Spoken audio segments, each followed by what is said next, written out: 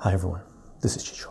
Welcome to my channel and welcome to another mathematics related video. And what we're going to do today is I'm going to show you how I go about teaching someone, taking them from a position where they're learning how to count all the way to adding and then multiplication.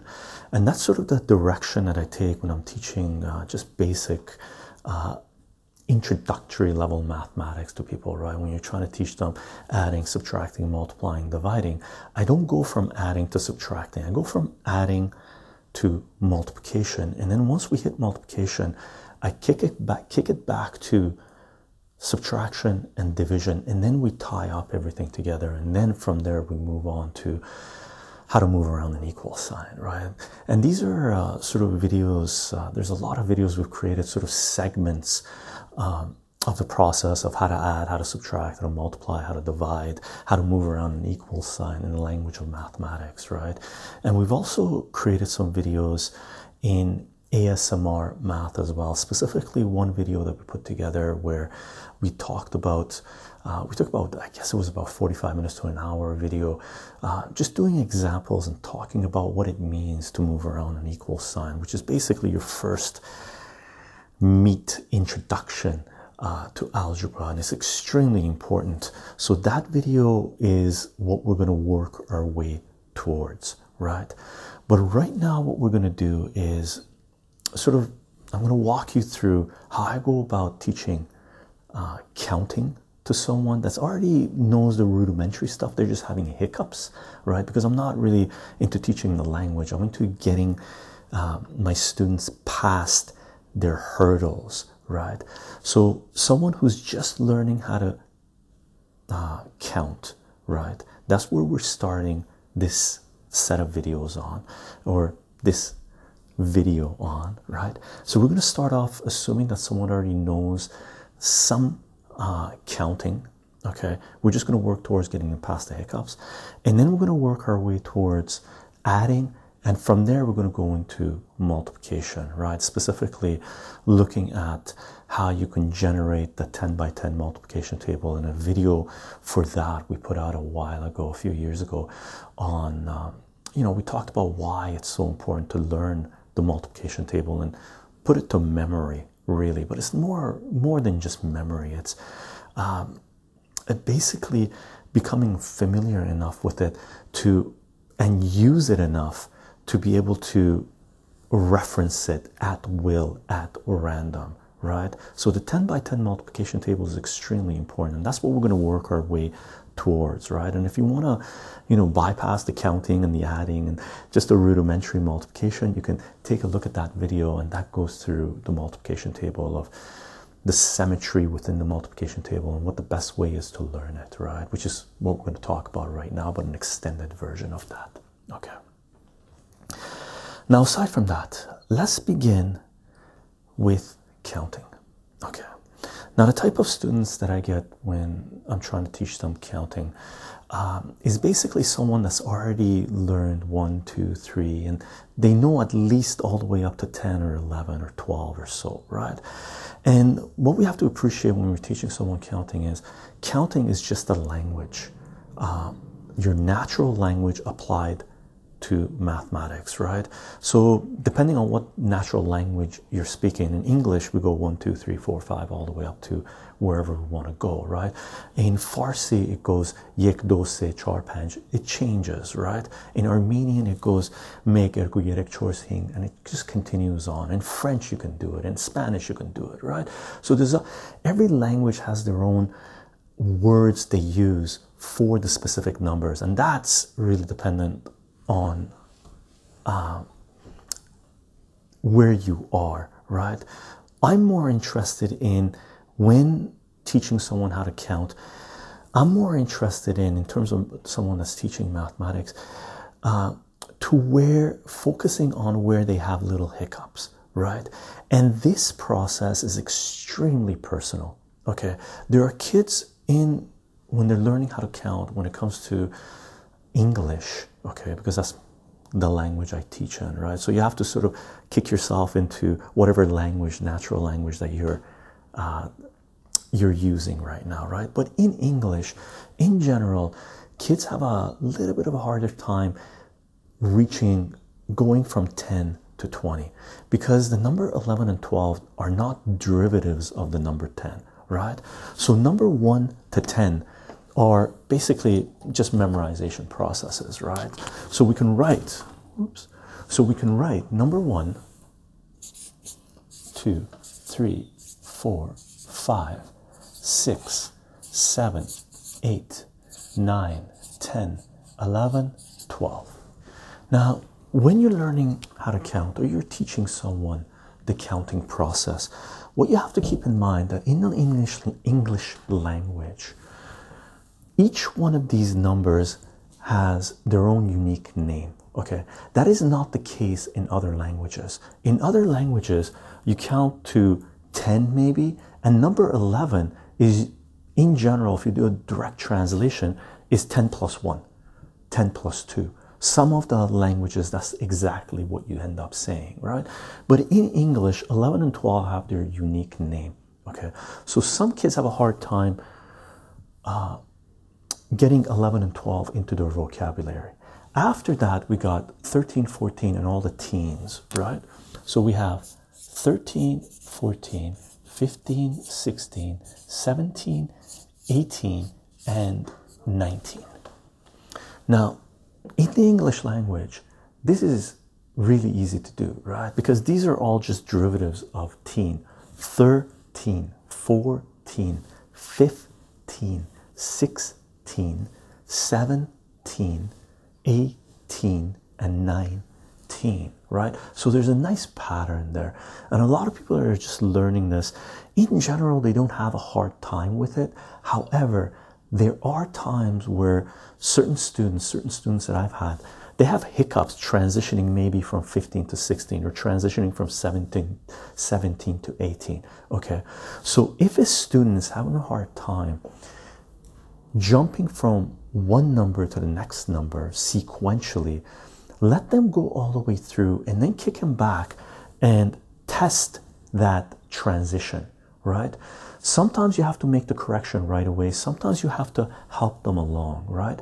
Whatever you do, whenever you're trying to teach someone, in general, it comes to mathematics, counting, addition, multiplication, doesn't make a difference.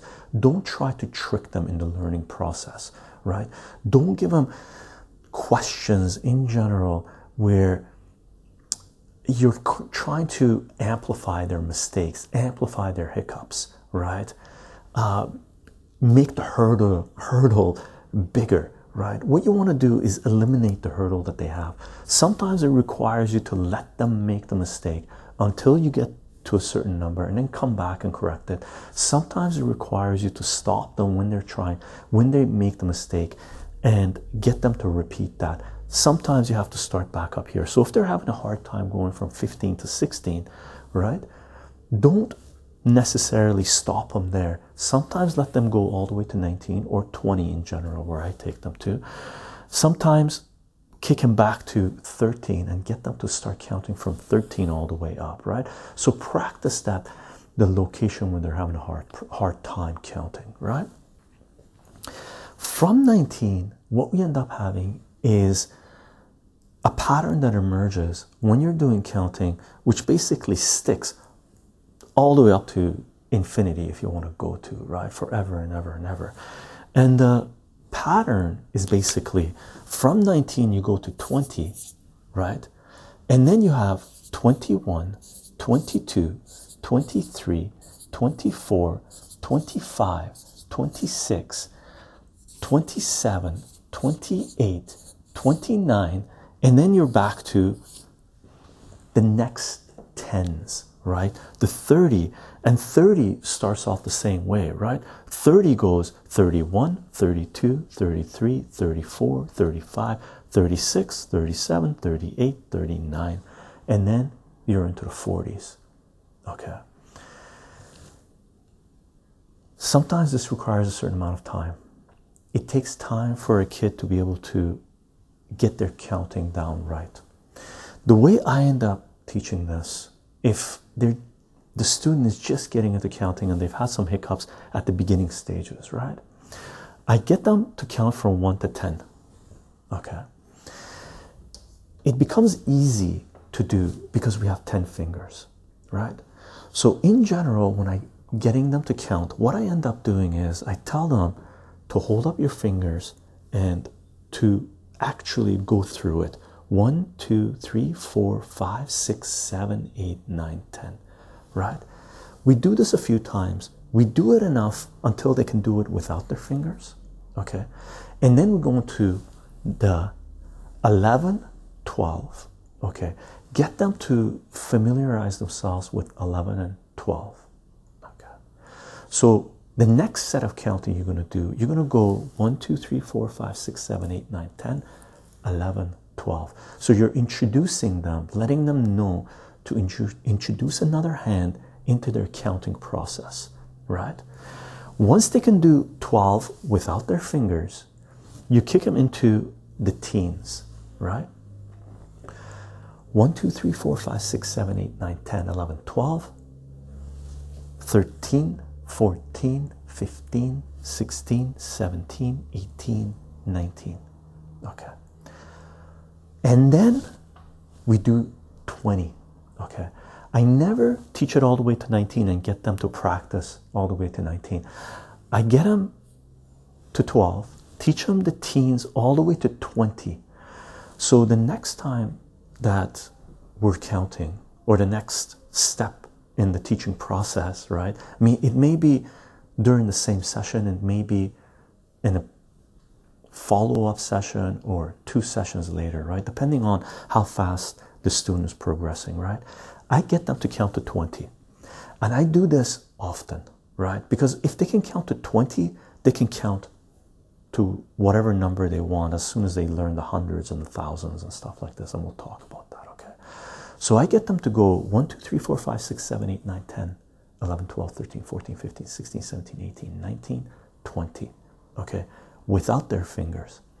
Once they're comfortable with that, I teach them all the way from 20 to 100, okay? So what we end up doing is we do 20, and then 21, 22, 23, 24, 25, 26, 27, 28, 29, and then you teach them the number 30. From there, and I usually try to do this in 1 session, maximum 2 sessions, okay? Preferably, I try to teach them from 20 all the way to 100 in 1 session, okay? When you're practicing a little bit of time, all the way, counting all the way to 20, and then when they're really familiar with it, you lay it on hard, right? So you go from 20 to 29, and then you teach them 30. Okay, that's a new word, right? And then you say, hey, the process continues. 31, 32, 33, 34, 35, 36, 31, 32, 33, 34, 35, 36, 37, 38, 39, and then you go to 40, okay?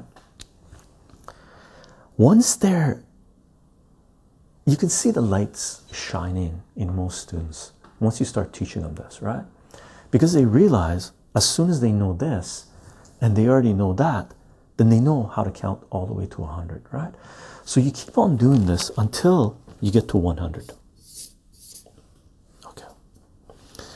Now, once they go through 100 once, okay, you've gone through the whole process, I get them to count from 1 to 100 every time I meet them until they're 100% comfortable counting from the number 1 to 100. Okay. Where most of my students that I've encountered have hiccups are, as I stated, in the teens, okay? Because from 1 to 12 is just straight up remembering new words, okay? From 13 to 19 is a pattern, and they have to bring 2 words together, right? The number they already know plus teen, okay? So students in general have a hard time in the teens, okay? Once they learn the tens, right? 20, 21, where they're connecting, again, 2 words together, learning a new word, 20, and then connecting it up with 1, right? So 21, 22, 23. And then you teach them another one, 31, 32, 33, and so on and so forth. Where students end up having hiccups when it comes to learning how to count are transitioning from 29 to 30, 39 to 40, 49 to 50. So what I end up doing when I'm teaching them how to count, I focus in on where they're having a problem, and in general that's where the problem is. If the problem lays somewhere else, please focus on that as well. And the way you can focus again is what we talked about earlier, where you can let them either count all the way to a specific number you wanted to and then go back and correct them. You can correct them right away and just ask them to repeat the hiccup, the problem spot, or get them to start off at a sort of a node, right? So if they're having a hard time with between 24 and 25, you can get them to count 24 to 25 multiple times, right? Or you can kick them back to a node where you've already moved on from the teens and you're hitting it up at the 20, right? At an important point where the language changes, right? And then you go, okay, start from 20, you go 21, 20, 21, 22, 23, 24, 25.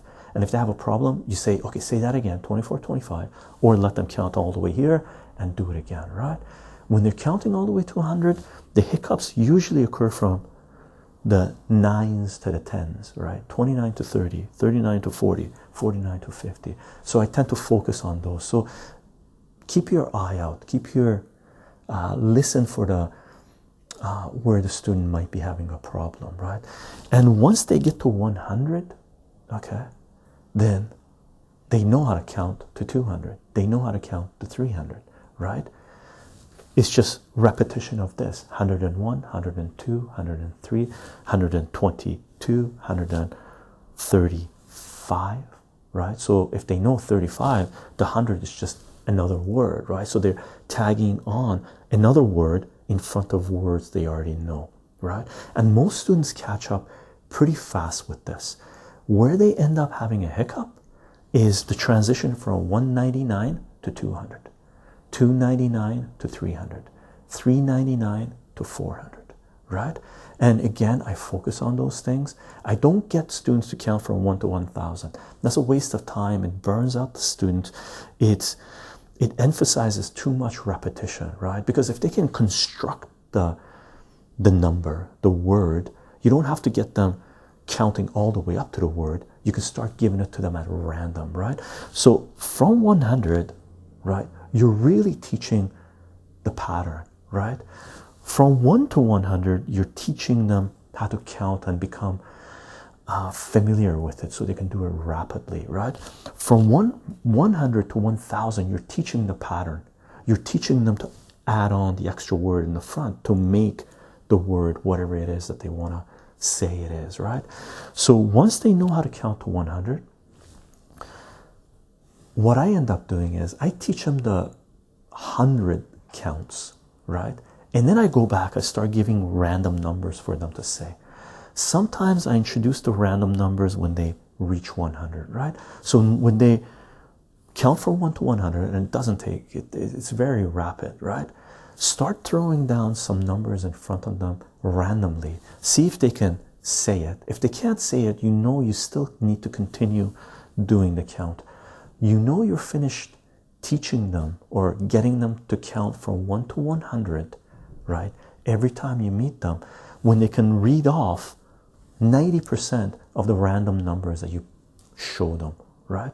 So that's one way you can test to see if a student is ready to move on to the next level. And once they reach that state where they can randomly pick off any numbers, I start giving them random numbers in the hundreds, right? 259, right? 345, 899, right? So I start dropping down random numbers. If they're having a hard time saying what those numbers are, go back and explain to them how the 100 counts go, okay? Now, once they know how to count into the hundreds, the only thing left for you to do if you want to teach them extremely large numbers is introduce the new names, the thousands, the tens of thousands, right? The 100,000, the millions, the billions, right? But you're basically going with the 3-digit markers, right? So let me show you how that works.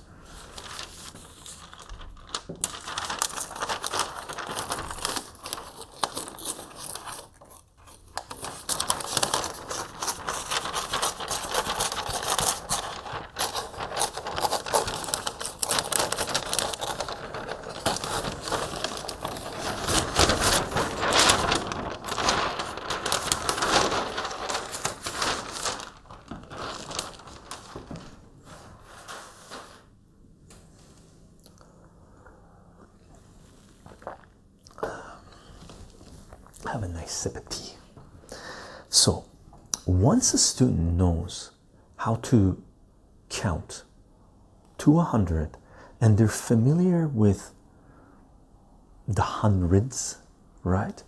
Then what I end up doing is I introduce them the thousands right off the bat, and then I show them the pattern, which is the same pattern for the hundreds as it is for the thousands, right? So basically, if they know how to count to 3 digits, okay, I introduce them the thousands, which is the 4th digit, and I explain to them that counting or mathematics in general, and this is something that's extremely important to do, is constantly to remind the students that mathematics is extremely visual. So for them to use the pen and paper, use the symbols that we have in the language of mathematics and whatever natural language we have to make the reading process easier, right? To let their minds subconsciously appreciate what's happening with the language of mathematics, right? So when we get into the thousands, almost right away I introduce the comma, right? And I let them know to do a little separation so they're visually, automatically their subconscious realizes that they're in 4 digits, right? And once they get into the thousands, you can guess how this goes. You get them to randomly read some 1,000 numbers. So I don't necessarily get them to go 1,001, 1,002, even though I do sometimes. But in general, usually when a student has learned where we've reached a level where they're into the thousands, then they understand that concept very well, right? So what I end up doing is I usually just kick it into 5 digits and 6 digits right away, within minutes, really, right? So these numbers here, these are the thousands. Okay, this is your 100, that's your tens, and those are your single digits, right? In general, I don't really need to explain that, right? Once we reach this level, the thousands, right? If the student's receptive to this, right away in the same session, I teach them the millions and the billions, okay? Because these are just 2 new words or 3 new words they're adding to their vocabulary. And in general, students that I've dealt with, they understand, they know the words a million or 1,000 or a billion. They've heard it through their social networks, right? They've heard it in school, they've heard it in media, right? So the new word is not necessarily new to them. What I end up teaching them is, and what they really need to learn is how to put it all together to read off numbers, right? So after this, we got obviously the millions, right?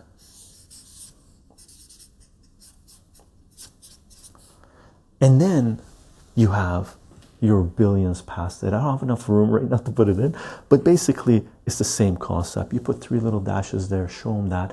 And what I end up usually doing is just placing random numbers on the sheet that we're working on. Let the pen and paper do the work for you as well. And that's not just for students, that's also for teachers, that's also for people, for parents, right? Or if you're helping a sibling learn mathematics, right? Or helping a friend learn mathematics, right? You teach them the millions, you teach them the billions, and then having this up, you start dropping numbers on the sheet, right? Start putting random numbers on the board. 25, 375, right? Start off with the low numbers that we know, right? And then put that number on. Don't put the commas on, right?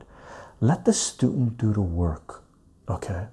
Let the student realize that they have to put a comma here. And if they're not putting the comma there, they're having a hard time reading it, then tell them to put the comma there. If they're able to read it right off the bat without the help of the comma, without breaking it down, then don't emphasize this yet, okay? Only start emphasizing these breakers when you get to really large numbers, okay? Don't break the kid's pattern of thought. If they're having a hard time, introduce this, right? If they're not having a hard time, kick it up to higher numbers.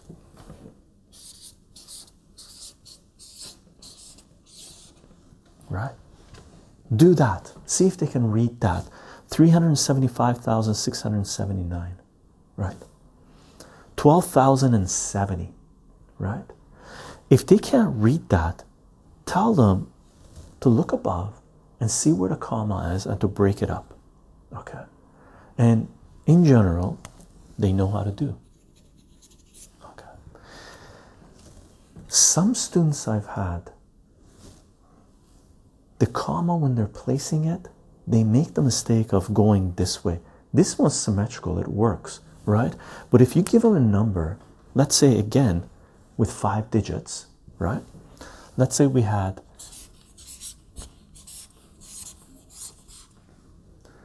75,764, right? And your student's having a hard time saying this, reading it, tell them to put the comma. What I've noticed is some students start off putting the comma here. They think the three-way, the separation can occur from here, which it doesn't, which is something that you're going to have to end up correcting, right? So if they put the comma here, just tell them no, you're always going to count from this side, right? From your right side going this way, okay? That's one place the hiccups appear as well. But if they can't read it, put your commas in, right? Once they know how to read the tens, the hundreds, the thousands, the hundreds of thousands, kick them into the millions, kick them into the billions, right? And once you take them to this level, do not add the comma when you're asking the question. Get them to do it themselves, okay? So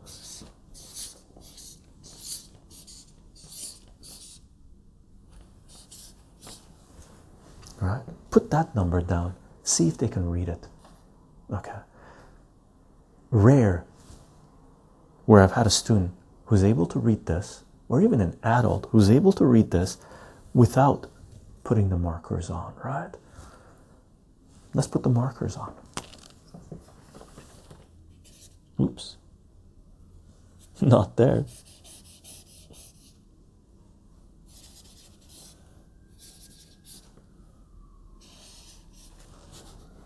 I almost put the marker in the wrong place, right? Watch your students. It happens. Now, this becomes easy to read. 76,707,074, right? Now, once they know how to read these numbers, and don't give them extremely hard numbers to read yet, right? What you need to do is start not necessarily trying to trick them, but start giving them numbers where they're similar, where they have to sort of pause and think about it for a second, right? So for example, you can give them these numbers here.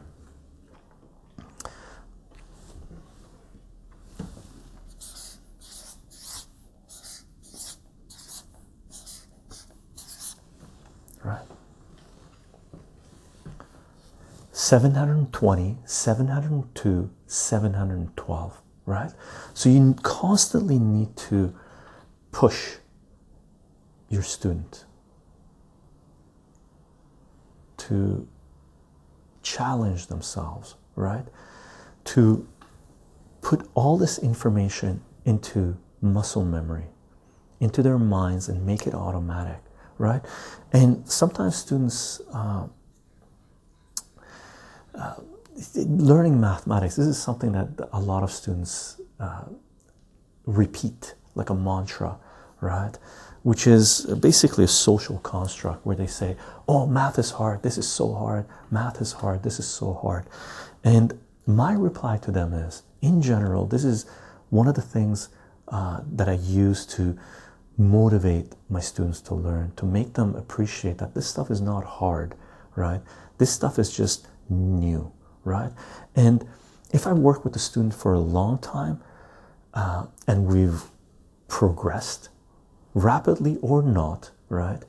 As long as we've progressed from where we were, I remind them that when they say math is hard or this is hard, I remind them that they used to say the same thing about a previous concept that we're working on that they find really easy, right? And sometimes I give them a question from that specific concept and get them to do it, and they say, oh, that's too easy, or that's really easy, or I mentioned that was really easy for them, and once they agree, you say, well, there was a time where they thought that was extremely difficult, right?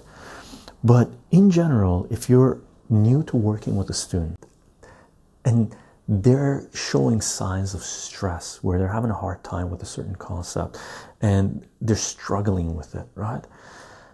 One of the stories or one thing that I mentioned to them to get them past this hurdle is that if they remember learning how to walk, and there isn't a single student that I've had that remembers the time where they were learning how to walk, and I tell them that, listen, you don't have to think about that. When you're walking, you have to put your left foot in front of your right foot, and then so on and so forth. Right, left, right, left, right, left, right, left.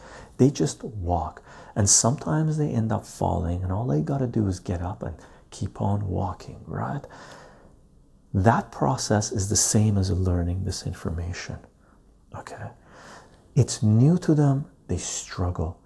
If they're still not sold on this concept that even walking was hard for them when they were first learning it, ask them if they've ever seen a kid, an infant, a toddler trying to learn how to walk, right? Some students that I've had, they have siblings, they've seen that happen. Some students don't, right? Or haven't had it. But no matter the reply, I go, listen, next time, look at your sibling, look at a kid, look at that toddler when they're first learning how to walk. They usually pull themselves up on some kind of table, some kind of ledge, and the first thing they end up doing is they end up standing, and they're very wobbly, right? And if you've ever seen a toddler trying to learn how to walk, when they stand up, they're ridiculously happy, they're wobbly, they get so happy they lose their concentration and fall down, right? And then they go crawl over to wherever they had the ledge, they stand up, and they do it again and again and again and again. And then slowly they start to figure out that walking means moving your legs. And what they end up doing is they bounce, bounce, bounce, bounce, bounce until they can put one leg in front of another leg, right? So they wobble, wobble, wobble, and then go boop. And once they do that, like a child does, right? They get extremely happy. They lose their concentration and they fall down, right? They do that a few times. They get up, put one leg in front of the other leg, or one leg in front, and they wobble, wobble, fall down. And then slowly they figure out that, hey, I can't keep on putting my right leg forward, because the first thing they do is they try to move the same leg again because they moved. So they do the right leg again, boop, they fall down, right? It takes them a few tries or a few days or a few weeks until they figure out that, oh, wow, I can't go right leg and right leg again. I got to go right leg and then left leg. And the progression from then figuring that out to learning how to walk is ridiculously fast, right? And I end up telling them the story, my students, when they're trying to learn this information or any other information, and this is a lot of my students that I work for a long time, they've heard this story that I tell them, and it triggers something in them where they realize that what they're working on is not hard. Okay, so this is the concept. This is how I go about teaching counting. Okay, and it's very basic for me. Like it doesn't take long. I don't want to say if it's basic, but in general, this process doesn't take long. Working with the new students, if they already know the numbers from 1 to 10, and we're just adding on a little bit of information, right? And sometimes I get them to use their fingers. Sometimes I get them to use tick marks on a piece of paper, right? Maybe group them in 5s, group them in 10s. Group them in 5s is easy. You put 4 tick marks, right? 1, 2, 3, 4, and you put a line over it, and that gives you a 5, right? Sometimes I use that. In general, I don't have to go down to this state, but sometimes you do. Sometimes you do. And again, this is extremely personal. Teaching someone anyway in general is extremely personal, but teaching someone the language of mathematics becomes very intimate in general, because there's a lot of, when students that I've encountered, they hit an obstacle.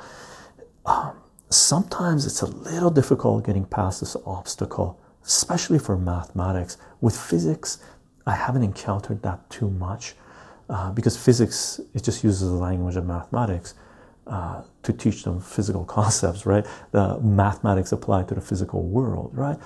In general, it's with mathematics. I haven't figured out why that is. I don't know if it's because of society or because of the new language they're trying to learn, because I've never tried teaching anyone a different language. So I don't know if this sort of struggle exists when people are trying to learn a natural language. I know for me it was a little frustrating learning English for the first time, but learning mathematics can really throw some people off, right?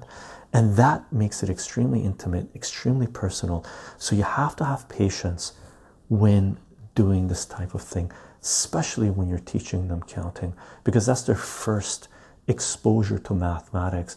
And what you want to do is eliminate the stress for someone when they're trying to learn math.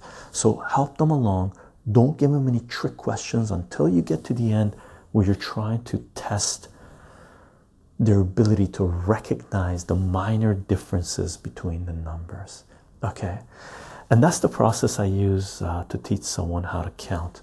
I hope you find this useful.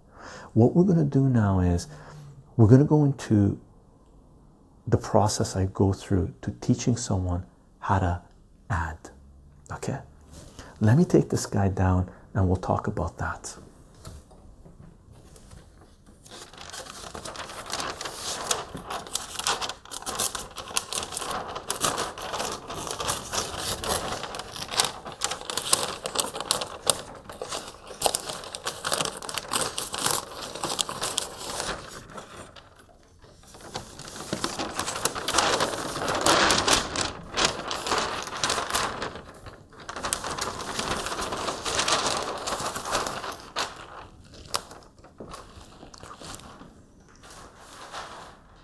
Let's take another sip of tea.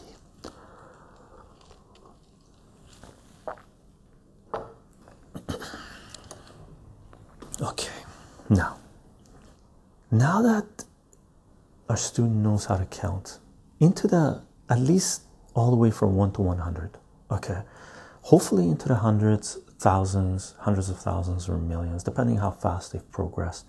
But once a student knows how to count from 1 to 100, I start introducing them to addition, right? And in general, we do the single digits, right? So I write down basically 2 plus 3. And if the student is having a hard time doing this, I get them to do it using their fingers, right? I say, okay, hold up 2 on this one, hold up 3 on this one. How many do you have? And they go 1, 2, 3, 4, 5, right? And I do this a few times if they're in that state, right? Once they've past the finger state, right? Once they, if you're doing 4 plus 3, what is that, right? 4 plus 3, right? 5, 7. As long as they can do it all in all the single digits without their fingers, we can move on into the double digits, right? And the double digits is usually where it's harder to do with the fingers. That's why I introduce, I get them to do ticks on paper. So once they hit this stage, what I give them is 8 plus 9. Numbers that when added up, kick them into the double digits, right? If they can do it with their fingers, right? If I, tell them, okay, use your fingers. So they go 1, 2, 3, 4, 5, 6, 7, 8, right? Or they start off with 8. That's in general what I do. But if they're at a state where they're still using their fingers, they go 8, and they got to add 9. They got to go 1, 2. They have to keep in mind that's 10. 3, 4, 5, 6, 7, 8. So they have a 10 plus 9, right? Plus 9, so that's 17. They keep that in mind. Kids usually have a harder time with that. Or I get them to start off with 8. So I say, okay, you're at 8 already, add 9, right? So they go, I'm at 8, so I go 9, 10, 11, 12, 13, 14, 15, 16, 17, right? That's their 9 being added. So that's 2 ways you can do it. The third way I do it is I get them to do ticks on a piece of paper, right? So if we go 7 plus 8, right? They can start off at 7, and then they go 8, 9, 10, 11, 12, 13, 14, 15. That's 8 numbers. Those are the ticks that we talked about in counting, that you can get them to group 5s, right? So this becomes 15, or some students that I've seen, they do the whole thing, right? They go 1, 2, 3, 4, 5, 6, 7, 8, 9, 10, 11. Where are we? 1, 2, 3, 4, 5, 6, 7, right? And then 1, 2, 3, 4, 5, 6, 7, 8, 9, 10, 11, 12, 13, 14, 15, right? And when they do this, most of my students don't stick doing this for too long, right? Because they realize that it's too hard visually to see what's happening, and really emphasize the visual when you're teaching counting as well to your students. Right now we got 1, 2, 3, 4, 5, 6, 7, 8, 9, 10, 11, 12, 13, 14, 15, right? If your student does this, show them how it's easier to do if they do 1, 2, 3, 4, 5, 6, 7. That's their 7, right? And then 1, 2, 3, 4, 5. Oops. 5, 6, 7, 8. And then get them to count that way, right? So what you're doing is, I should do that more clearly, right? So let's do it more clearly. 1, 2, 3, 4, 5, 6, 7, 8, right? So we have 5 and 5, that's 10. 2 and 3, that's 15. So the answer is 15. Okay. It's, again, very personal, very tricky, depending on the students. I'm even making mistakes using ticks, right? So your student is going to make mistakes using these tick marks. Just tell them to cross it out, do it again if they're having a hard time with it, okay? So when you're teaching adding, personally, when I'm teaching adding, and it might work with you as well if you're teaching your student, right? Start off with single digits. Don't get them to go past the single digits yet. So you're doing the small single digits. When you get into the bigger single digits, right? Get them to use their fingers, get them to start off with the first number and add the next number, or get them to use tick marks, okay? Once they're comfortable with this, start adding the teens in there, right? Start off with the teen, right? 13, and then add 6, Okay. In general, the easiest way to do this is the method where you say, okay, you're already at 13, add 6, right? So they go, okay, 13, 14, 15, 16, 17, 18, 19, and they write down 19. It's rare for my students that I've worked with for them to use tick marks when they're doing double digits, starting with double digits and continuing on, right? In general, that's the way they end up counting. Okay. Once you've hit this stage, show them 2 double digits added together. 13 plus 17. Okay. Now, make sure you have enough time in your lesson or in your day and your student is functional enough to be able to do this, right? Because you need time to explain what the process is here. Okay. And actually, I don't usually do carryovers yet, right? So I'm doing the low teens first. Okay. And I'll explain to you why I don't do that yet, right? So when a student is trying to do this, doing it with the fingers is harder. It takes them a while. They will try. They might do it with tick marks, but it's rare, right? Once they struggle with it for a bit, and some students will be able to get the answer quickly, some won't. If they get the answer quickly, give them harder ones. Go into the 20s, go into the 30s, go into the 40s, right? If they're having a hard time with it, basically show them the addition, the stacking method, right? So I basically show them, I tell them instead of writing it like this, visually, it's easier to write them on top of each other. So we basically go 13 plus 12, and you draw a line, right? So that's what I end up showing them. And then I tell them all they need to do is add these 2 guys together, put the number there, and add those 2 guys together, put the number there. And that's the reason I don't start off with anything that you need to, when they're added, they give you a 10 or more where you have to carry it over, right? So in general, when you reach this state, they already know how to do these, right? So this becomes easy. This becomes 5, and then 1 plus 1 is 2, right? And we have videos out. I put some videos out for the language of mathematics for this, on how to add numbers together, larger numbers in general. I didn't kick it down to this level, right? I usually start off with bigger numbers, okay? But we got a whole bunch of videos in the language of mathematics showing this, or at least one video showing this, right? So once they figure this out, and they should fairly rapidly, I give them numbers that you have to carry stuff over, right? 27 plus 34, right? And in general, whenever I'm doing this, at the beginning, I write them stacked like this for them to practice.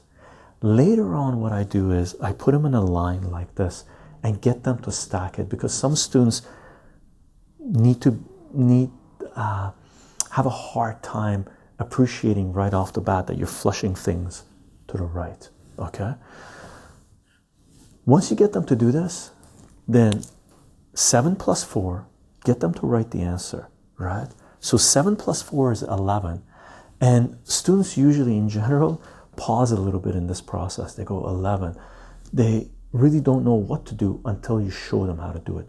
Don't let them struggle with it. Show them right off the bat. You go, okay, 7 plus 4 is 11. So you put your 1 here, but you can't put the other 1 here because that's in the tens. So what you do, you put it up top, right? 1 plus 2 is 3, plus 3 is 6, okay? So the answer is 61. Student will appreciate this. Give them a whole bunch of practice. Work with them. Show them more examples, right? 56 plus 79. Okay. Once you show a few different examples for them to do and you get them to do it, make sure you stay below 100. And then you could kick it up to numbers that add up to be above 100.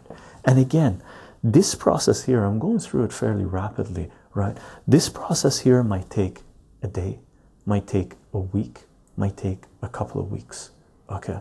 Depending on how fast the student is absorbing the information and how many lessons you've had and how many practice problems they've done, okay? But once they're comfortable sticking within the 2-digit range, being able to kick the numbers up, then you can kick them into numbers that add up to more than 100, right? 9 plus 6 is 15, and you bring the 1 up, right?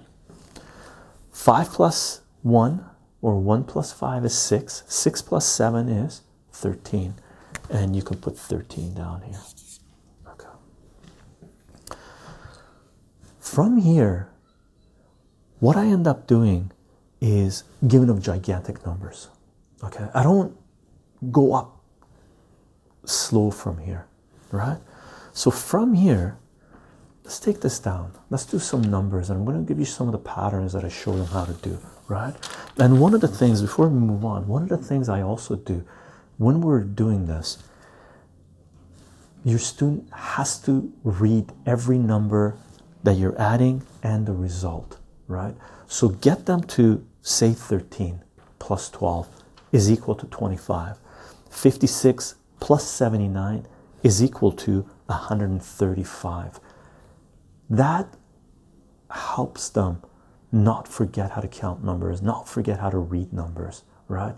And gets it into their muscle memory, mental memory, okay?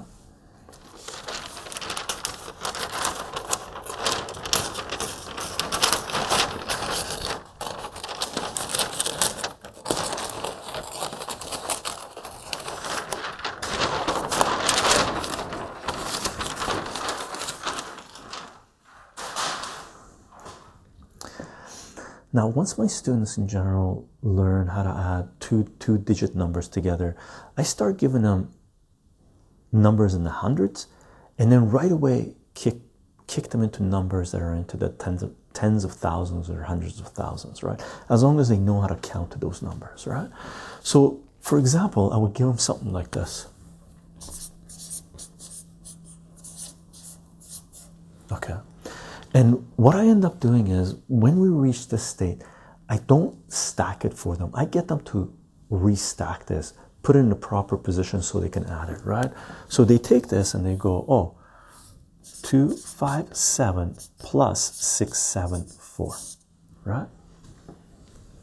And the process, again, it's quite easy. 7 plus 4 is 11.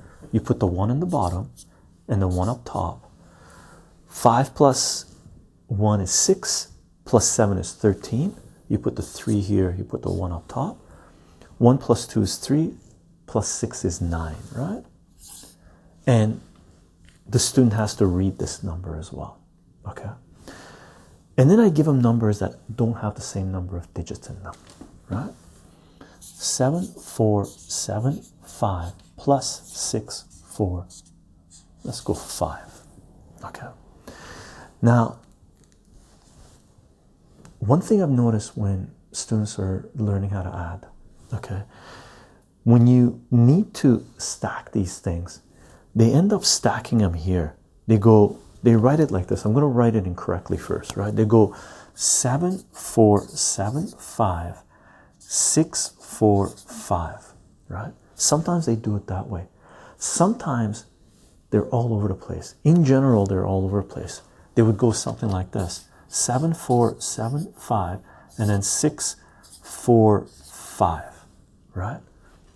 So visually, it's hard for them to line things up, right? It is extremely important to correct them when they're doing this. Make sure they're flushing everything to the right side, right? So 6, 4, 5. The whole purpose here for us is to take stress away from the student learning this and doing this, because this can be a little bit repetitive for the student, right? Because you have to get them to do a few of these before they're very comfortable with it, right? So really important to help them in that process by getting them to line things up properly, right? And in general, when they're initially they write both numbers, but students usually catch on pretty fast that all they have to do is just take that number, put it below this guy. If they haven't, save them time. Tell them that, hey, you could take this number and put it here, right? And put the addition here. You don't have to rewrite it, right? And then you add this. 5 plus 5 is 10. You put the 0, you put the 1. 8, 12, 1, 10, 11, 1, and you get an 8, right? And get them to read this number. If they're having a hard time reading it, tell them to put the comma in there, right? Okay. Once you give them a few of these things where they're adding double-digit numbers, 3-digit numbers, 2 3-digit numbers, 2 4-digit numbers, a 4-digit number and a 3-digit number, give them numbers that are larger and vary in the number of digits that they have, right? For example, 7, 5, 6, 4, 3, 2 plus 5, 6, 4, 3 plus 5, 0, 0, 1, right? Get them to do numbers like this. Get them to read it, right, when you write it down. Before they begin, you say, okay, read this number. In general, they need to put a comma. 756,432. Get them to move their fingers across if they need to. Put your comma, right? 75,643 and 5,001. In general, students don't have a hard time with 4 digits. Okay. Get them to add these by stacking them. Usually, my students write this number here because they're not comfortable at the beginning to realize that this is 5 digits, so they can just go to the 5 digits here and stack them, right? So this is usually what they end up doing. 3, 4, 6, comma, 5, 7, okay, and 1, 0, 0, 5. Okay. 2 plus 3 is 5, plus 1 is 6. 3 plus 4 is 7, plus 0 is 7, and a lot of students actually say that, right? 7. Let them say it. Okay. 4 plus 6 is 10. You put the 0, you put the 1 up top. Get them to say it. Put the 1 up top, put the 2 up top if there's a 2, right? 3, 5, 6, whatever it is. 1 plus 6 is 7. 5 plus 5 is 10, so that's 17. Once you start doing this, the students will do this. 1 plus 6 is 7. 7 plus 5 is 12. 12 plus 5 is 15. That's what they'll do. They'll go in order. Let them do that. Slowly teach them the grouping, right? That they can go 5 plus 5 is 10. 6 plus what? 1 plus 6 is 7. 10 plus 7 is 17, right? Move the 1 up. 1 plus 5 is 6. 6 plus 7 is 13. Put the 1 up. 1 plus 7 is 8. Get them to read this number. If they need to, and the odds are they will, they need to put the comma in. 837,076. Okay. Now, once you've reached the state where you're giving them random numbers, and it doesn't have to be just 2 numbers or 3 numbers, give them 4 or 5 numbers to stack, right? They don't necessarily need to be this big, but give it to them anyway, right? Because that way, when they do one problem, you've tested them the equivalent of 5 of the smaller problems, right? So they're getting a lot more practice in without even in general realizing it. Okay, so give them like 2 or 3 large numbers, 3 numbers, 4 numbers, or 5 numbers. Get them to line it up properly. Get them to read every single number and the result and put the commas in the appropriate places. Once they're able to do that, give them numbers that force them to quickly distinguish between one number and the other number. And we showed this set of 3 numbers in the counting section, right, where we went get them to add 720 plus, what was it, 702 plus 712, right? Get them to add those numbers. Okay. Once you reach this level and they're reading it properly, they're adding it properly, and they're reading the result properly, putting the commas in the right places, we're going into multiplication. Okay. Once you reach this level, we can start teaching them, planting seeds for them to learn multiplication. So let me show you how that works.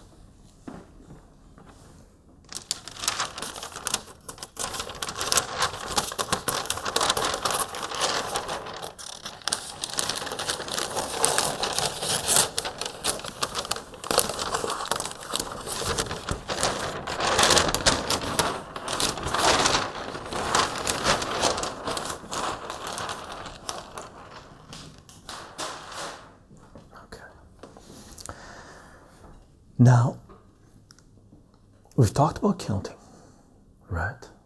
And throughout that whole process, you have to help the student along. Get them to feel comfortable. Alleviate any stress that they may have. Okay. Once they're comfortable with counting, right? Get them into adding, right? Single digits at first, double digits, triple digits, digits that are like into the hundreds of thousands or millions. Get them to add multiple numbers together. Get them to stack it properly. Put the commas in the right place. Get them to read every single number. Get them to make sure to carry forward not just ones when you're giving them two numbers to add. When you give them four or five numbers to add stacked up together, the number that they're carrying to the top, right, is general, or it could be more than a 1, more than a 2, could be a 3 or a 4, right?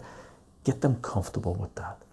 Once they're comfortable with adding, start showing them how to add numbers that repeat. Okay, so for example, get them to add the following number: 999 plus 999 plus 999. Get them to add that number. Okay.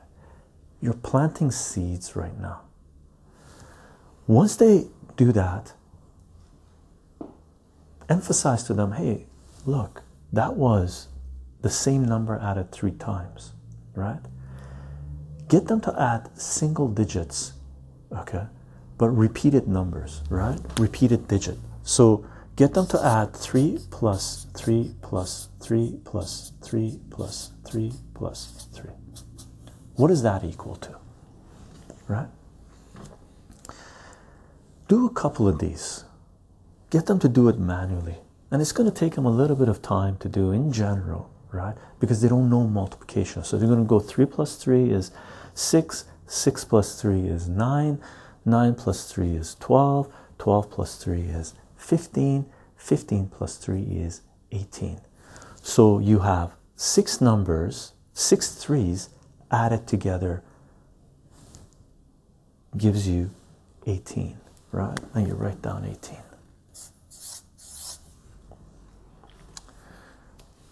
Now you're ready to introduce them to the concept of multiplication. Okay. Once you show them a handful of these, and this is the process of, we've talked about this. We got an ASMR video out there, I believe anyway, talking about what multiplication is and whatnot. I believe anyway. If we don't, this is it. This is the process I use to teach multiplication, or this is the process that really I found that gets kids to appreciate what multiplication is, because you're getting them, you're helping them to do things faster, right? So this is basically what I end up telling my students. Now, in mathematics, one of the things that mathematicians do is try to simplify things, right? And I usually tell my students that mathematicians are the laziest people on this planet, because what they're trying to do is trying to take shortcuts, make things faster and faster. They're so lazy that they want to take the whole world and be able to quantify it into one equation, right? Now, is that mathematicians that try to do this or physicists that try to do this? I tell my students it's mathematicians, right? They try to look at systems and figure out what the easiest, simplest way there is to understand the system, right? And that's in general physicists that are doing this, right? But it applies to mathematicians. So what I end up usually telling my students is that multiplication is just an extension of addition, because mathematics is really built on 5 axioms, 5 rules, right? And everything else is layered on top. And this is one of the core teachings of mathematics, where multiplication is really just an extension of addition. So to explain to them how this works, I usually use the number 2, because most kids are pretty familiar with number 2, right? So I go, okay, what's 2 plus 2? And they say 4. And then I go, what's 2 plus 2 plus 2? They say 8. Right? What's 2 plus 2 plus 2 plus 2? Right? And they say, did I say 8 on that one? That's a 6. This is an 8, right? 2 plus 2 plus 2 plus 2 plus 2. Right? 10. And then I go, well, what's 2 added together 100 times? Right? So we got 2 plus 2 plus 2 plus 2 plus 2 dot dot dot plus 2 plus 2 100 times, right? Sometimes the students have to think about it. Sometimes they give the answer right away, right? And they go 200, right? Now it's really important to make them understand, the student appreciate that it's going to take a lot of effort to write down 2 100 times. If they don't appreciate it, tell them to add 2 together 1,000 times, right? Just imagine how much space it would take, right? So mathematicians, what they ended up doing is they made life simple for us. What they did was add a new symbol, which basically states if you're adding the same number multiple times, then all you need to do is take the plus sign, right? Rotate it 45 degrees. It changes to multiplication. And once that happens, all it means is if you have this number 2 here and you do this, and if you want to add it 100 times, you're going to go 2 times 100, which is 200. Okay. So the multiplication symbol is really a representation of you taking a number and adding it together this many times, right? So for this one, it would be 2 times 2. This one would be 2 times 1, 2, 3. This one would be 2 times 4. 2 times 1, 2, 3, 4. That's how many times you're adding it together, right? So if we're going to write down the multiplication version of this, this would be 2 times 2. 2 times 3. 2 times 4. 2 times 5. 2 times 100. Right? Okay. Once they know how to do this, once they appreciate what this is, in general, I start off with simple numbers, right? You're starting off with single digit numbers. You're going to go 5 times 4. Just throw down some simple concepts. And we're not doing this right now to teach them the multiplication table. Right now, at the beginning stages, the process is to teach them what the multiplication means, represents. We're not trying to get them to memorize the multiplication table yet. we're going to do that as soon as they appreciate what this concept is, right? So 2 times 4, if they don't know it right away, get them to add 4 5s together, right? And that's sort of the process initially when I'm trying to teach someone mathematics, when I'm trying to teach my students mathematics, is get them to do it through addition, right? And they have to do that initially when they're doing this, right? So they go 5 plus 5 plus 5 plus 5, 20, right? 5 times 4 is 20. Okay. Once they hit this level where they're able to do very simple versions of this, that's when we start talking about the multiplication table.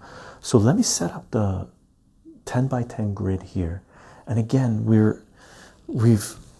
have a video out there showing the 10 by 10 grid, how to do multiplication, right? But we're going to go through it right now. I'm going to show you the exact process I use to teach my students the multiplication table, because once they've reached this stage, right, I drop a little bit of hint on how to multiply 99 by 3. It would be the same as adding 399s together, or 999s together, right? But I sort of drop a little hint for them to appreciate that what we're about to learn is going to be applied here. Okay, so let me set up the grid here, take this guy down, and then we're going to go through the process of doing the multiplication table. Okay, how I go about anyway teaching the multiplication table to students.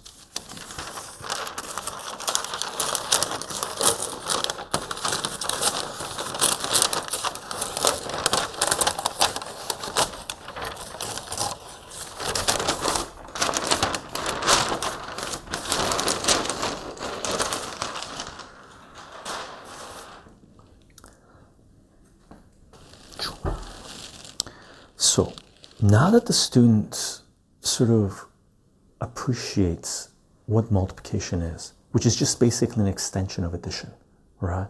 Really important to emphasize this. Multiplication is an extension of addition. And if they don't really appreciate it yet, they will by the time you're done teaching them the multiplication table, right? So in general, you would give them simple single digit numbers at random to multiply, right? You'd go 2 times 3, right? If they need to, get them to write it out, right? 2 plus 2 plus 2, that's what 2 times 3 is, which is equal to 6, which is equal to 6. These guys are equal, right? 2 times 5, right, is 2 plus 2 plus 2 plus 2 plus 2, which is 10, which is 10, right? Once you're at this stage, right, what you can do is teach them the multiplication table, but one piece at a time. Don't lay out the multiplication table yet. I usually start off with the number 2, right? So this is what I end up doing. I go, what's 2 times 1? And get them to fill it out. 2. 2 times 2. 2 times 3. 2 times 4. 2 times 5, right? So in general, with my students, I actually write these down and they fill in this spot, right? 2 times 6, 2 times 7, 2 times 8, 2 times 9, and 2 times 10. Okay. Get them to fill out 4, 6, 8, 10, 12, 14, 16, 18, 20. Okay. The reason we're doing this is because this directly links up to them with the addition, right? Because all they have to do is just add 2 to the previous one, and they'll figure this out really fast. Like really, they'll figure it out super fast. So they'll go 4, 6, 8, 10, 12, do it that way. After the number 2, in general, I teach them the number 5 and then the number 10. So I do the 5 multiplication, same way, right? If you want, we'll do this in red. So I do the same thing, but I do it with 5. Where should we write this? 5 times 1, 5 times 2, 5 times 3, 5 times 4, 5 times 5, 5 times 6, 5 times 7, 5 times 8, 5 times 9, and 5 times 10. Equals, equals, equals, equals, equals, equals, equals, equals, equals, and equals. Okay. Get them to fill it out. Okay. Do it with the tens as well. Because the tens, it takes, it's weird because initially most kids don't really appreciate when they're multiplying with the tens. All they got to do is add a 0 at the end of whatever number they get. But once they figure it out, they're Speedy Gonzalez with it. Okay, so get them to the tens as well. Sometimes when I'm teaching this, at the end, I like throwing in 5 times 11 or 2 times 11, right? So I add it here at the bottom, 5 times 11, right? And most students pick that up as 55 easy, right? Or 5 times 12, right? And they go 60, okay?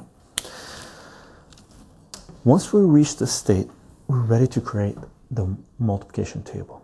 So let's create the multiplication table right now, okay? I'm just going to lay down the table here, and then we're going to go through it. I'm going to show you how I get them to fill out the table. And it's not just a one-time process. The multiplication table it takes a little bit of time for students to learn, right? A lot of students that I've worked with when they enter high school in grade 8, they don't know the multiplication table. That's how bad our current math education system is in Canada and the United States, okay? So what I get them to do is to learn the multiplication table, and they have to be able to generate it fairly rapidly. They have to know it well, okay? So let's create the table here, and let's write down the numbers here. So we got 1,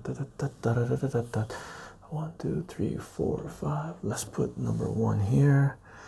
1, 2, 3, 1 here. So 5. How many we got there? 1, 2, 3, 4. 1, 2, 3, 4. Yeah. So we're going to put that there. 1, 2, 3, 4, 5. Yep. 1, 2, 3, 4, 5, 6, 7, 8, 9, 10. And then we're going to put 1 here. So what we're going to do, 1, 2, 3, 4, 5, 6, 7, 8, oops, 9, and 10. Okay. Then let me put a grid on here. Let's do it with the red. I got this guy. So let's do this here.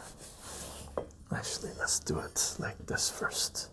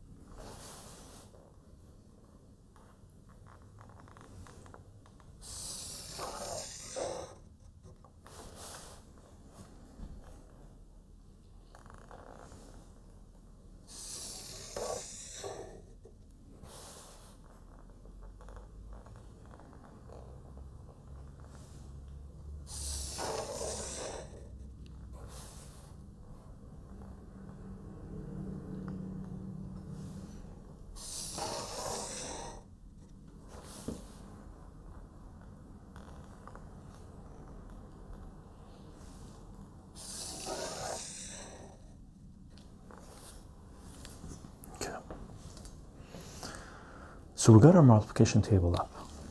Now, when teaching multiplication,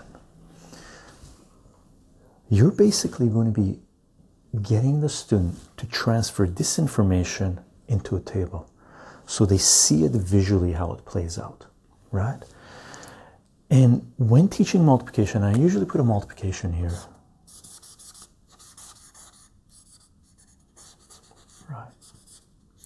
So the kid becomes familiar with the symbol, right? When doing this, I either get them to go across one row first or down one column first, right?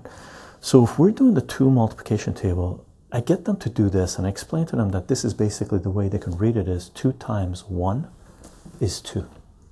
Should we do this in blue? Let's do it in blue. Now keep in mind, if you have a multiplication table like this to grid up, make copies of it, the blank version, right? Because you're going to use a lot of these. It takes a while for most people to learn the multiplication table. Okay, really important. This is one of the main places where I tell my students if they don't know the multiplication table by heart, they have to go back and learn the multiplication table. Okay, in general, those are students that I meet just coming into high school, right? When we're straight out, I'm explaining to them, I'm expecting them to learn the multiplication table, right?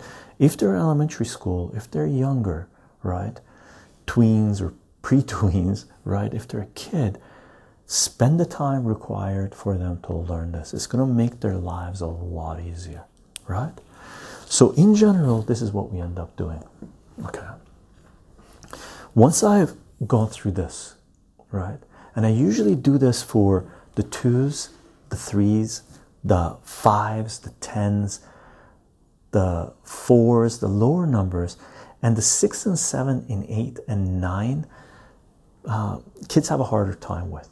Okay, now to teach them that, once we reach that state, let me remind you of this one too. We put out a couple of videos, right, regarding multiplication, where one of them was the finger method for multiplying 9s, right? So you can take a look at that video and see how that works. The 9 multiplication is easy. You basically do this. Here, let me show it to you. So it is basically information from the video, right? So the 9 multiplication, all you end up doing is holding up your hands, right? And whatever number it is, let's say you're multiplying 3 times 9, right? So you go 1, 2, 3, you pull this down, and whatever result you got, which is 2, this counts as the tens, so 27. Okay, if you're going to go 7 times 9, you're going to go 1, 2, 3, 4, 5, 6, 7 times 9, right? This is the table. So this is 63, right? If you're going to go 9 times 5, right? 9 times 5. You're going to hold up your hand. You're going to go 1, 2, 3, 4, 5, right? So 9 times 5 is 45, right? My fingers are all red because of the red marker, right? So 45, that's what 9 times 5 is.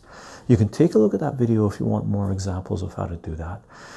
The other numbers that students have a hard time multiplying are 6, 7, 8, 9, right? And there's another finger multiplying technique that a student of mine showed me how to do, and we put out a video for that as well, right? And if you want to multiply, let's say 7 times 8, which is one of the ones that gives people a hard time, right? Basically the method is this.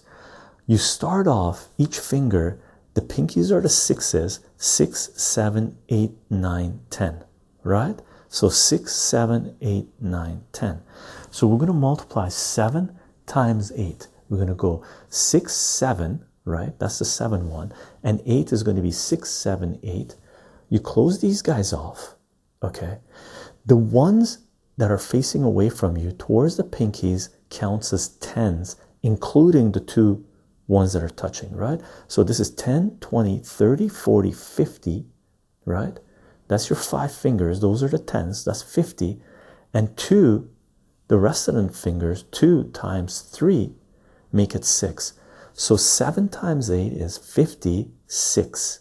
Okay, let's do another one because it's a little tricky, but you can definitely take a look at that video if you want to know how this works, right? Let's go 6 times 7. So here is the 6, the pinky. 7 is this guy. 6 times 7, you got 10, 20, 30, right? And then you got 4 times 3, right? These are gone. 4 times 3 is 12. 30 plus 12 is 42.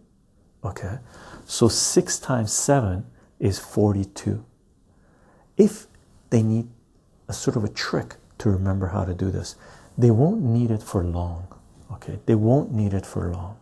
Okay, so those are 2 finger tricks for multiplying the 9s with any of the number from 1 to 10, or multiplying the 6 to the 10 with the 6 to the 10. So it generates, that finger multiplication technique generates this batch over here.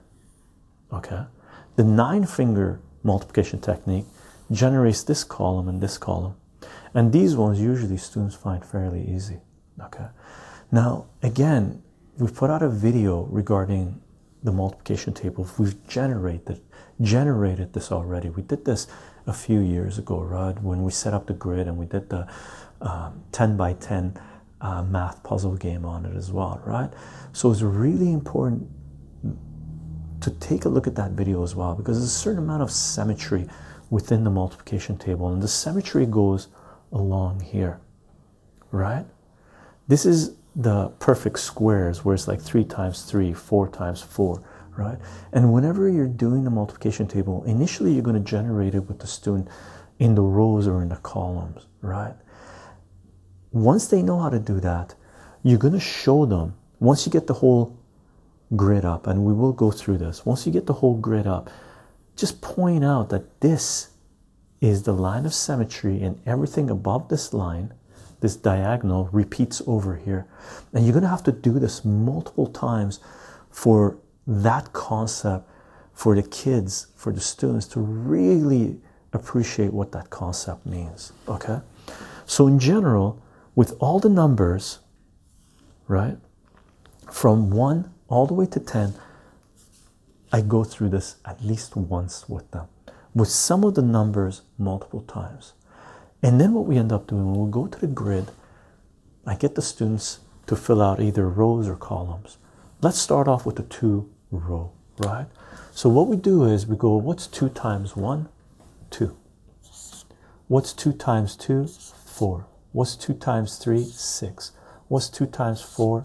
8. What's 2 times 5? 10. What's 2 times 6? 12. What's 2 times 7? 14. What's 2 times 8? 16. What's 2 times 9? 18. What's 2 times 10? 20. Okay. Initially, you're not going to go that fast with them. You might go that fast with them if they're comfortable with this and you just want to show them how you end up filling this out, which isn't a bad idea, but don't expect your students to be this fast with it, right? So we end up doing a couple of rows in general. Usually I teach them in one direction first, right? Once they're comfortable with that, I teach them the columns, right? 5 times 1 is 5. 5 times 2 is 10. Because multiplication, it really doesn't matter if you go this number times that number times that number.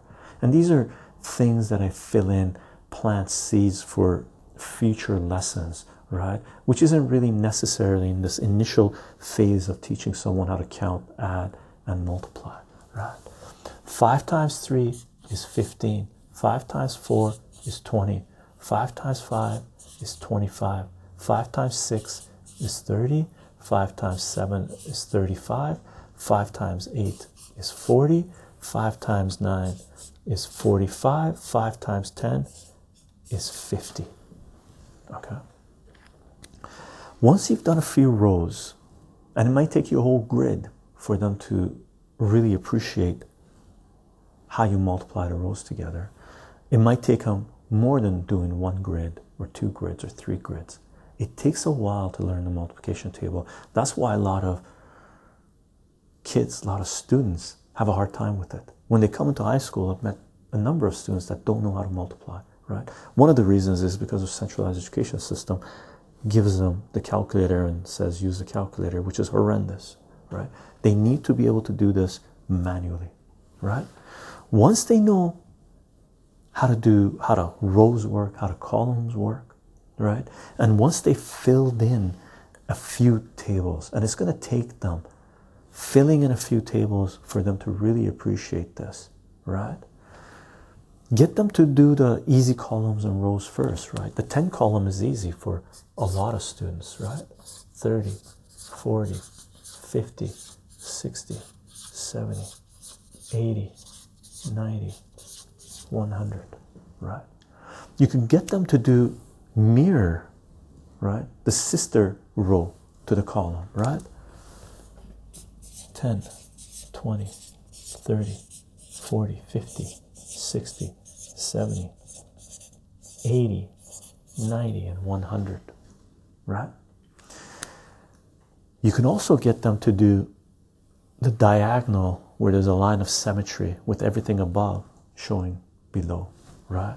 You can go 1 times 1 is 1, 2 times 2 is 4, 3 times 3 is 9, 4 times 4 is 16, 5 times 5 is 25, 6 times 6 is 36, 7 times 7 is 49, 8 times 8 is 64, 9 times 9 is 81, right?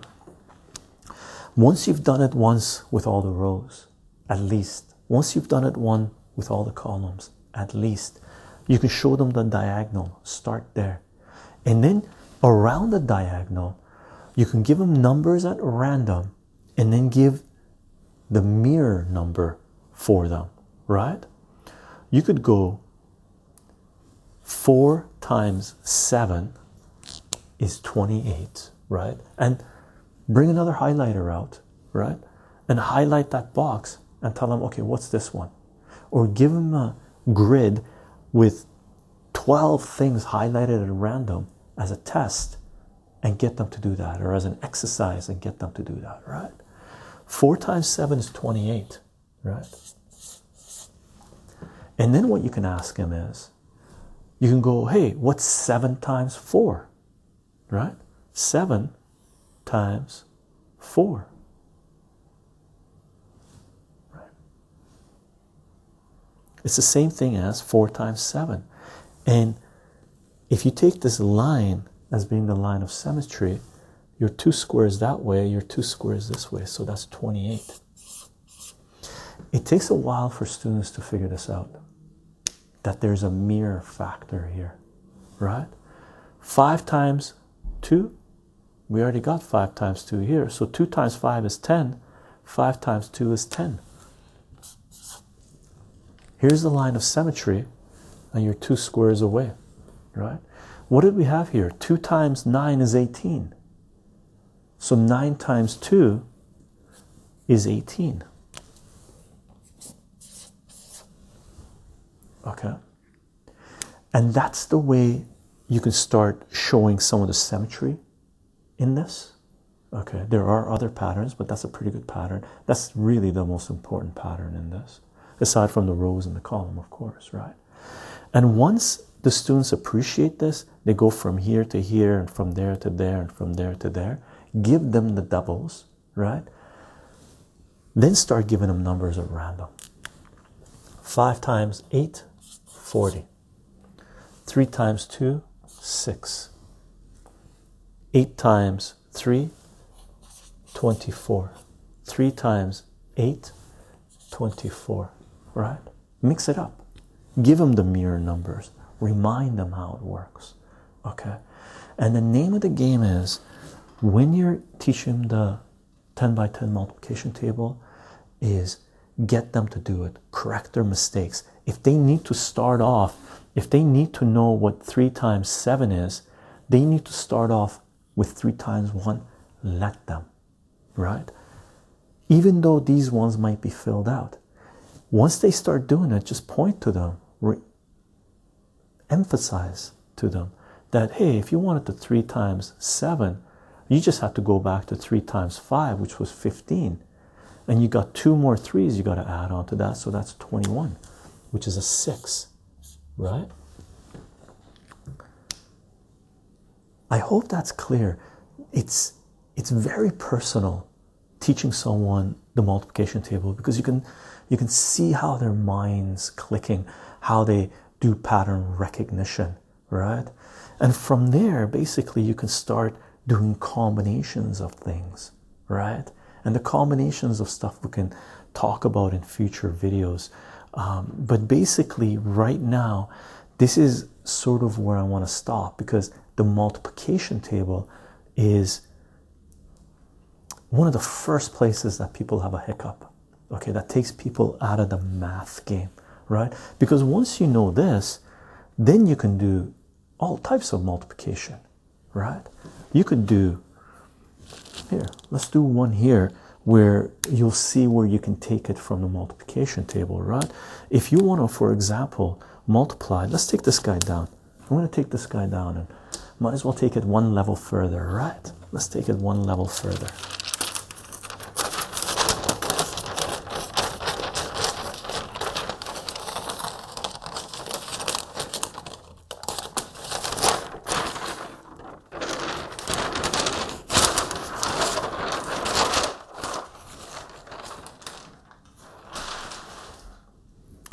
So previously, what we did, we said one of the things that I like giving students is 3 999s added together, right?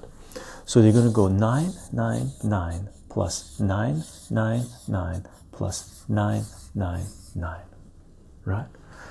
Now, if the student's learning this in addition, which they are with me, and I love giving this, right?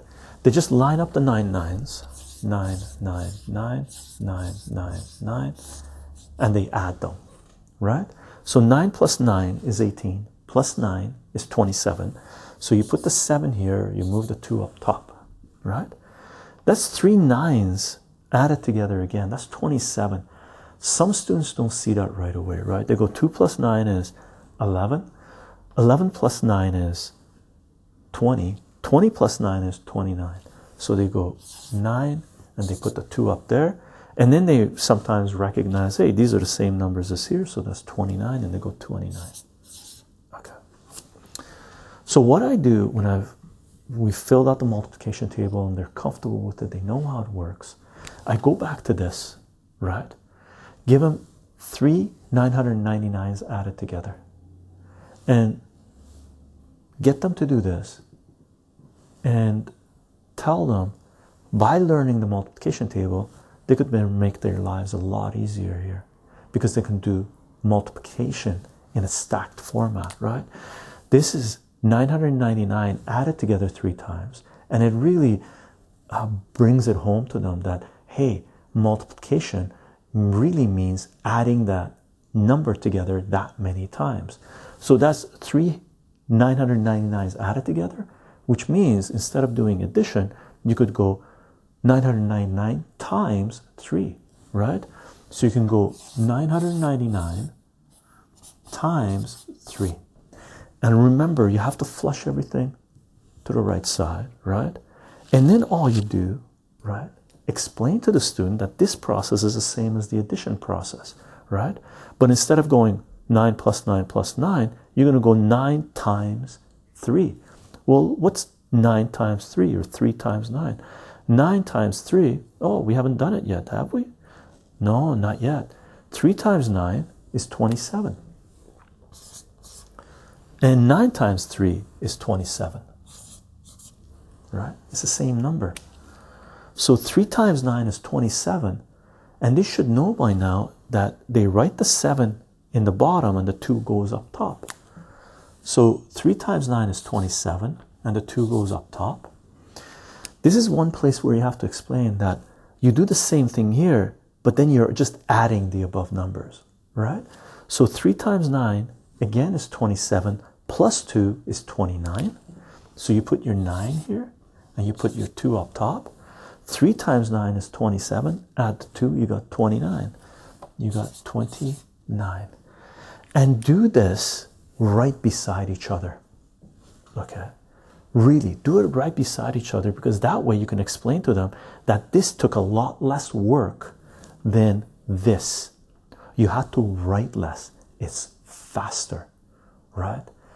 From there you can start doing more. You can add, you can give them large numbers, multiple numbers to add together, small multiple numbers to add together, and then you can skip the whole adding process, because they should understand it by now, and just go straight into multiplying numbers together. And after the multiplication table, I usually just go to this level: 1 digit multiplied by multiple digits.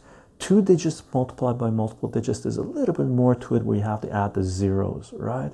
And that is fairly easy to teach once a student has reached this level. And we got video out there from the language of mathematics that we did back in 2007, I guess, where we go through it again with chalk and on the walls, graffiti styles, talking about how you multiply, you know, multi-digit numbers together, where you have to compensate for the zero, you add it there, right? So let's just do one right now, since we're talking about it, right? So you could go 8, 7, 6, 5 times 36, right? The 6 number is easy. You just do it exactly the way you did here. 6 times 5 is 30. You're going to go 0. You're going to put your 3 up. 6 times 6 is 36. Plus 3 is 39. You're going to put your 3 up. 6 times 7, we did this, right? Oh, we didn't do it. Did we do it? 6 times 7, we didn't do it. It's 42, right? So let's put 42 here. And 7 times 6 is 42. And again, you can see the mirror line here. That's the mirror line, that's over there, right there, right? So 7 times 6 is 42, plus 3 is 45. 5, 4. 6 times 8, we did this one. Oh, we didn't do it. Did we do it 6 times 8? Oh, we didn't do 6 times 8. It's 48, right? 8 times 6 is 48, right? 6 times 8 is 48, plus 4 is 52, right? And then we got to deal with the 3. Now, all you have to teach the student is, because this is 2 digits, for the first digit under it, because there's nothing there, you got to add the 0, right? Now you can go into detail saying that this is the tens here and the hundreds if there was another one and stuff like this, but you don't need to right away. You can just say, hey, this is the second number in, so you're actually going to start here. Okay, so 3 times 5 is 15. You put your 5 here, you put your 1 up top. This guy's gone. You can cross it out, or just remember that you're not adding these numbers. Some students like crossing it out. Okay, 3 times 6 is 18, plus 1 is 19. You put your 1 up here. 3 times 7 is 21, plus 1 is 22. 2, you put your 2 there. 3 times 8 is 24, plus 2 is 26. And really emphasize that everything has to line up properly. Okay, extremely important. If it's not lining up properly, it's not going to work. Okay, it's really important to show the structure of the language of mathematics to students and make sure they're starting off on the right foot. Okay, and then once you get to this level, you're just adding these guys up. So 0 plus 0 is 0, 9 plus 5 is 4, 5 plus 9 is 4. Oops, I forgot to carry the 1. 9 plus 5 is 14. You carry the 1 up here, right? 1 plus 5 is 6, plus 9 is 15. You put the 1 up here. 1 plus 2 is 3, plus 2 is 5. 5 plus 6 is 11. You put the 1 up here, and that becomes a 3. And this number, 8,000, and again, get them to read the numbers, right? 8,765 times 36 is 315,540. Okay, that's a big number. That's a big number. I hope that's clear. I hope that's okay. This is sort of the process that I use to teach my students, take them from a point where they're just learning how to take my students from a place where they're just learning how to count, from counting to adding to learning multiplication, emphasizing the multiplication table, and from the multiplication table showing them what it means to multiply numbers together, large or small. Okay, once they know how to do this, you can layer on top of this. And for me, from here I go into subtraction, negative numbers, and division, and that's something we'll talk about in future video. And I hope you found this useful. I hope it helps you teach your loved ones, your students, anyone that you're working with that needs to learn the multiplication table, to teach them more rapidly and sort of help you navigate your way through some of the places where they might be having hiccups. And always remember, this is extremely important, always remember, teaching someone mathematics, teaching someone anything is very personal. Some students will have problems, have to overcome obstacles in certain places where other students can easily navigate through. Okay, take the time required to make them feel comfortable, relieve stress from them. Don't punish them for making mistakes, just get them to correct their mistakes. Okay, that's it for now, gang. I'll see you guys in the next video. Bye for now.